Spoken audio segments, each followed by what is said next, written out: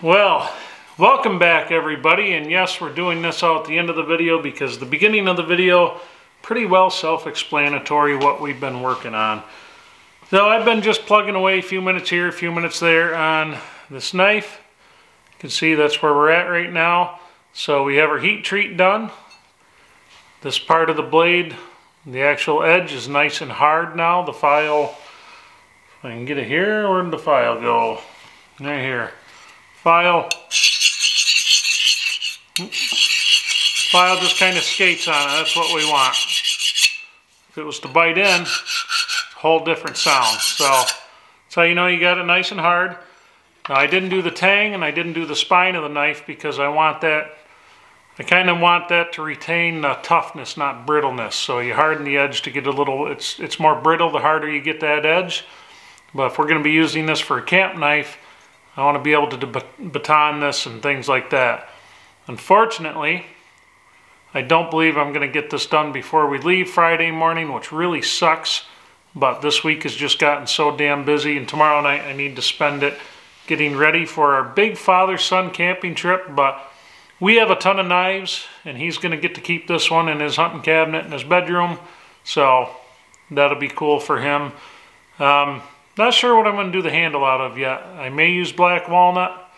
Probably will. I just love black walnut. And I've got a couple scraps that are perfect. I have brass pins for it and 2-part epoxy. So hopefully that'll go together nicely.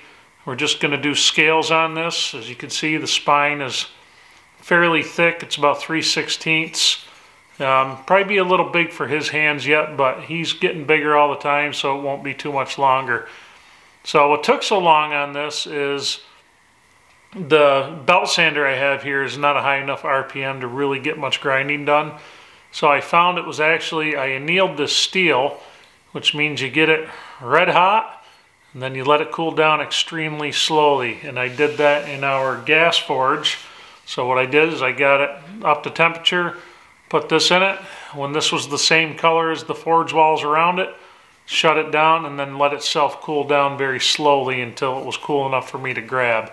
But and that made it really nice and soft. To be honest with you, filing this down annealed was a lot easier than actually using the belt sander. So I kind of like the shape of it. It took a little bit of a bend when I was working out the bevel. Took a little bit of a hook up, but I kind of like that. Was able to get maybe a little bit of a clip point on there, or whatever you want to call it, drop point. I don't know. I don't know all the lingo yet, but we'll learn it. But yeah.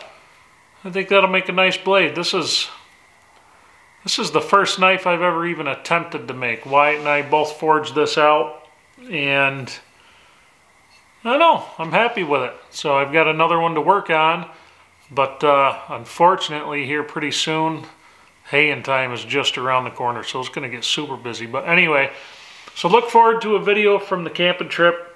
It's going to be probably a good long one because it's so pretty up there. So much things to get good shots of. Him and I will have a fun time just running the camera. Some of you are going to say, well, geez, why are you going to bother doing that? You know, spend time with your son. Well, this is what we do. This is what we really enjoy. We enjoy sharing our experiences. He enjoys it just as much as I do. And it's fun to share things like that. Maybe it'll inspire one of your kids, if you have kids that age, to say, hey, let's go camping. You know what I mean?